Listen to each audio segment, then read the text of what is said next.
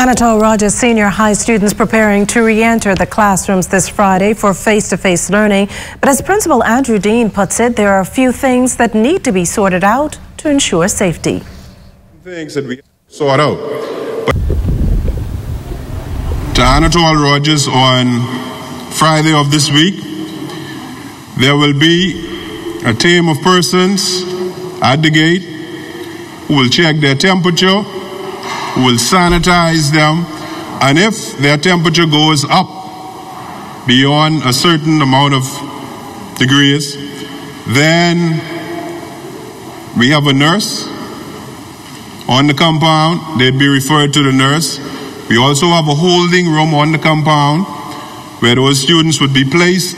Their parents would be contacted. I myself as principal will contact my boss, Mr. Claridge, and he in turn will contact the Ministry of Health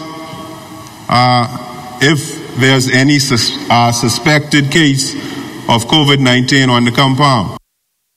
Attention will also be given to social distancing in the classroom. Students will come in to Anatol Rodgers in two phases. In other words, what I'm trying to say is, for instance, on Friday, we'd have grade 7 and 10. Our school is divided into both junior and senior. So those 7th grade students will not be exposed to the 10th grade students.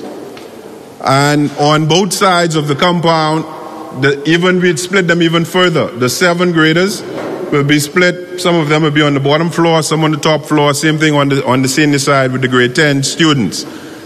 So we are all about safety. Those students who come in on Friday will return back to school. They'll be 1 day in, 2 days off, 1 day in, 2 days off throughout until we switch to face-to-face.